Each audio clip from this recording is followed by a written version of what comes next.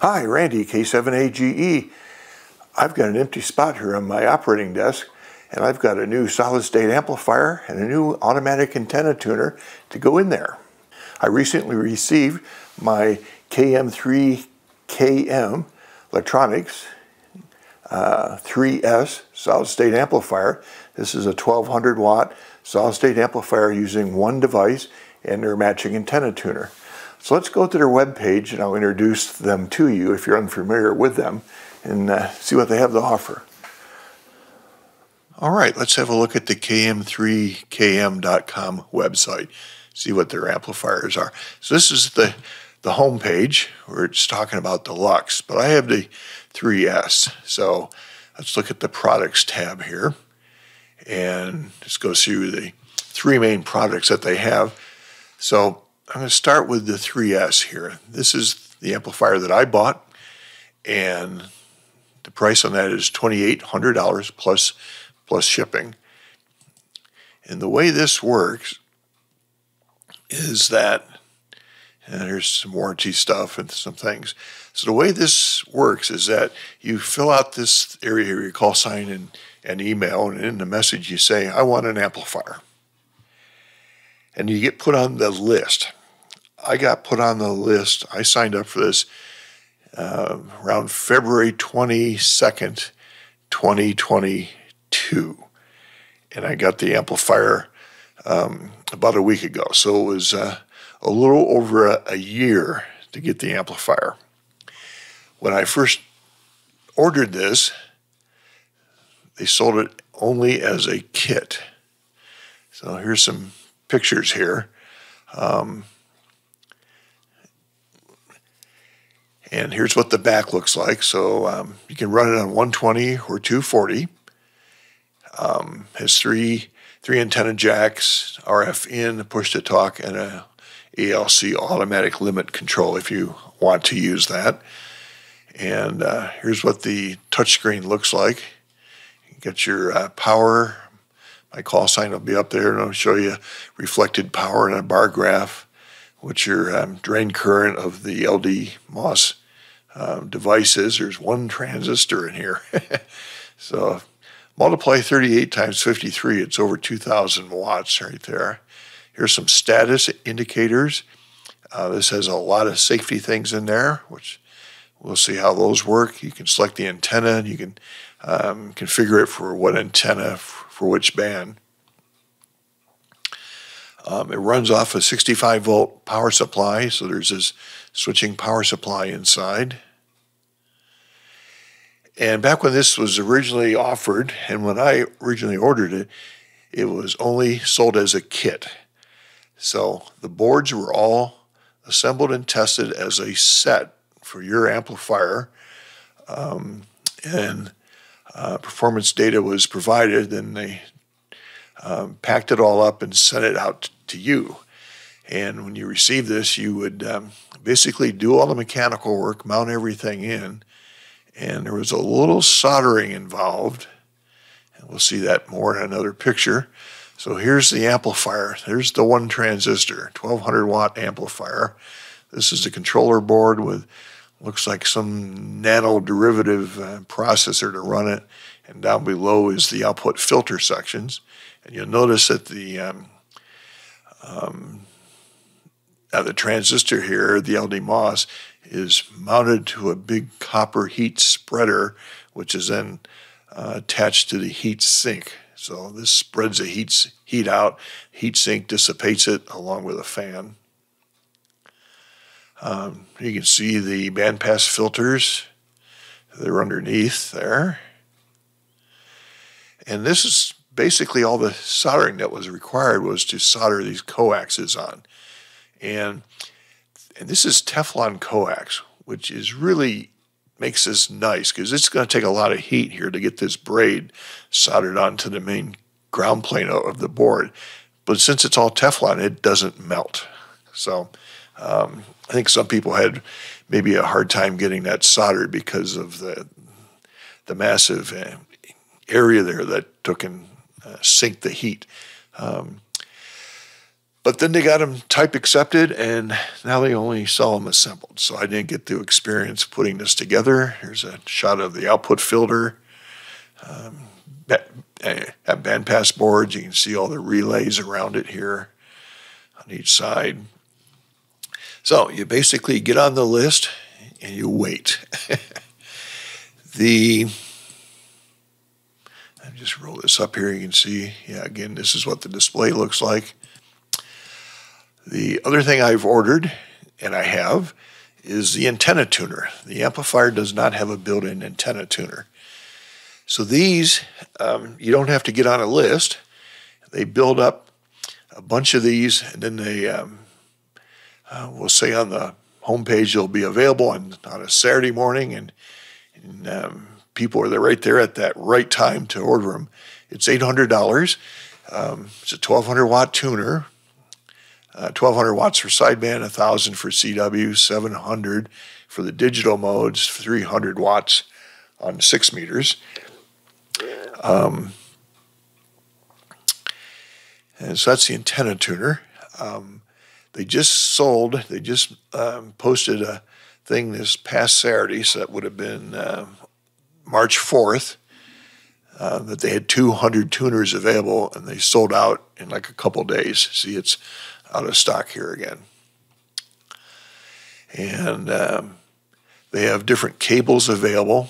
So I purchased the ICOM cable, so it'll plug in the back of my IC7610 to become fully automatic. The other main product they have, which came out after I ordered my amp, is what they call the Lux. This is the 1500 watt amplifier. And again, you get put on a list. So here's some photos of what's about this amplifier. One of the main things that's different here is that it has a USB connection. So they have a PC application that you can run so you can control the amplifier remotely. And here's some of the setup things. Here's the power unit. You can see now it has 2 devices on here. Of course, everything's got to be beefed up for 1500 watts versus 1200. So if we look at the 2 amps here for a second, the Lux at 1500 watts is $4,300 versus $2,800. So it's $1,500 more for 300 watts. It's a little more updated display, a little fancier case. It does have USB. There are some other remote type connectors on the back. So I decided to stay with the 1200 watt amp.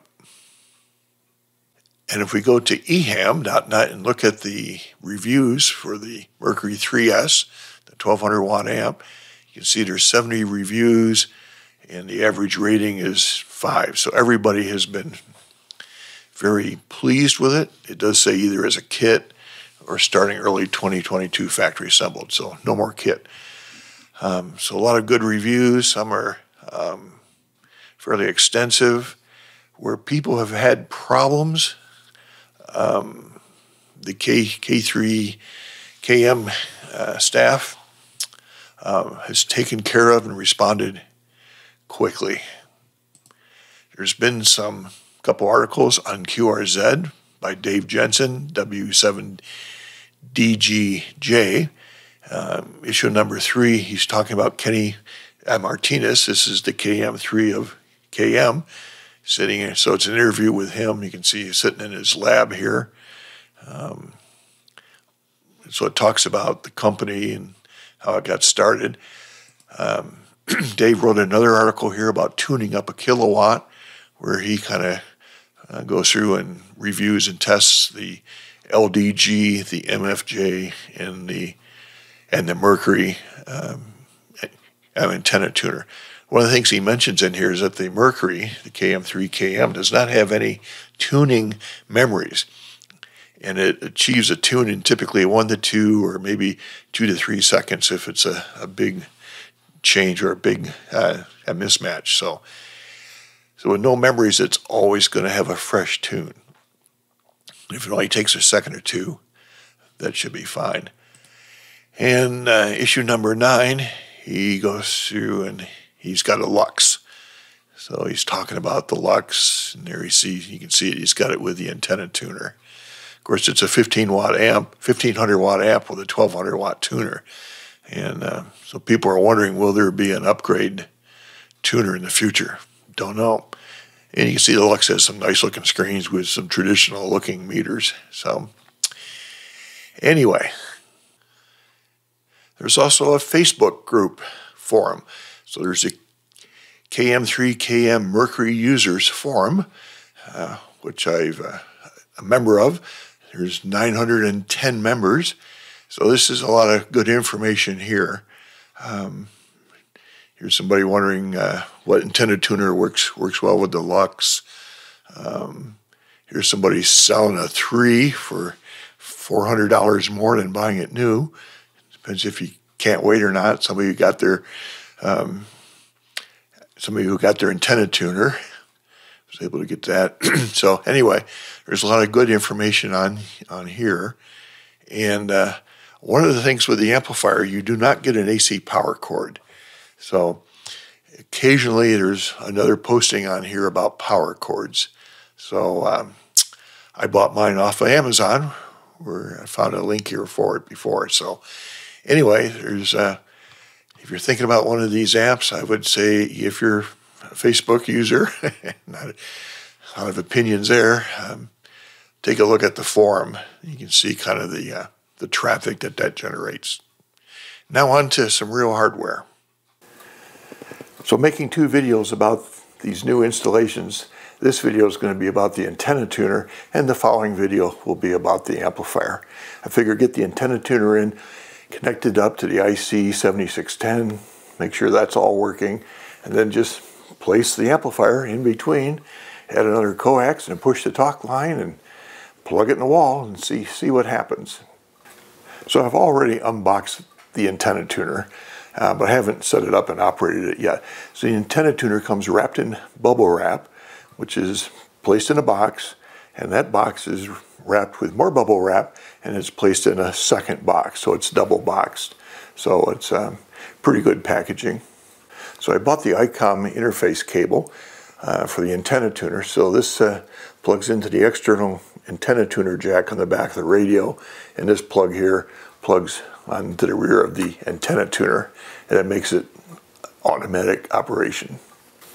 And standard with the antenna tuner is a DC power cable. It just has a little barrel jack on the end, and I added a couple banana plugs because I have a 12-volt distribution strip that uses banana plugs a long time before power poles. So here's the tuner. This is what it looks like. There's about a, 5-inch touchscreen on the front here. There's no other buttons, switches, knobs, all on the front. You can see how deep it is. I turn it around without dropping it. And on the back, there's a socket here for the 12 volts to power it, a socket here for the tuner control to make it automatic, and there's two push-to-talks here. So one connects to the radio, and the other one will connect over to the amplifier. And what that does is opens up the push-to-talk line to the amplifier while the tuner is tuning. So the amplifier is put into bypass, so only the RF from the radio is being used to tune the tuner. So here's the coax connectors on the back. So we have the input, which should be the RF going in. Then there's antenna 1, 2, and 3. Antenna 1 is a little different. If the tuner is turned off, the tuner will direct connect the input here to that antenna jack. And then there's a big ground lug. Okay, to hook this up to the 7610, I have it pulled out. So I have an RCA cable here that plugs over into this connector here. That'll go to the antenna tuner. And I have the remote antenna tuner control here. And that plugs in there. That's all that's needed on the back of the 7610. I'll put it back. Okay, so let's hook this up. I'll hook my beam onto antenna 1. That's the only antenna I have at the moment.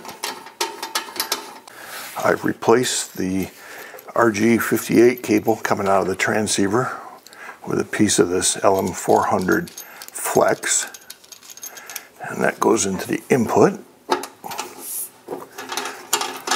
Control goes into the remote, just plugs in here. The RCA cable for the push to talk, these are both the same, doesn't matter which one you plug into. And the 12 volts, this is hot, plug that in. The fan started up and it's beeping. Let's see what's happening. So I got the instructions here, how to tune it up with transceiver control interface. It says place the amplifier in standby. I don't have one. Make sure the bypass switch and the Mercury antenna tuner is turned off. There would be bypass. There it's off. Set the transceiver to 10 watts out, so I'll go to the multi-knob on the 7610 and turn it down to say 10%. Then press the tune button. Bang, bang, done. Cool. Let me run the power up to 100. Key up the radio. Power 100. SDR WR 1.3. And reflected power looks like about 4 watts. No warnings. We go into setup here. I don't need to beep, I don't think. Brightness all the way up. Set call sign. K7AGE. Okay, there's rebooting. Got my call in the corner here. Anything else was set up? SWR chart. Okay. I think that's about it. Let me go up to 17 meters here and drop the power down. I'm just going to leave it sitting in USB and hit tune. Did it. Okay, run the power up. I got to put it in ready to see power. 1.3, 1.4, and about 5 watts reflected. Let's go up to 10 meters and we'll go to 28. Let's say 4. I'm going to leave the power up. I think it'll turn the power down. And let's see what happens.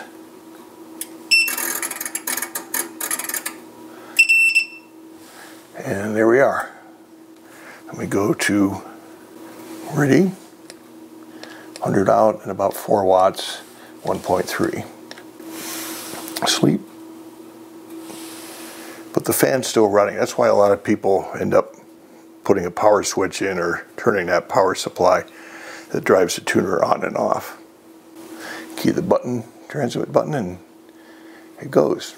Cool. Well, I was just checking in the manual to see how to set the antenna selection up. Apparently it's not automatic, so you got to make sure to do it. And there's also no way to label them, which is kind of unfortunate. You like to have one to say beam and 140 meters, 80 meters, or whatever like that. So that's a little bit of a disappointment.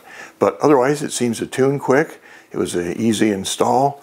I can hear the fan running, so I'll either I'll probably build a little box just with a switch in series with a 12-volt line, so I can shut that off. I don't need it to fan running to, to suck dust into it and stuff like that. But otherwise, I think it's a neat box. And next thing is to drag out the amplifier and get that set up. So thanks for watching. This is Randy, K7AGE. Please press the subscribe button and follow me on Twitter at K7AGE. Yeah, I'm still on Twitter. I appreciate the next video will be about getting the amplifier. Came in, there's an outer box, which is then, this plugs into the remote and standard. There's a,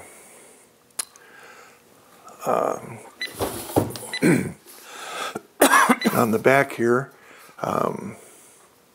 we have, this is, stays bypassed to, or antenna 1. So here's the 3 inputs on the back.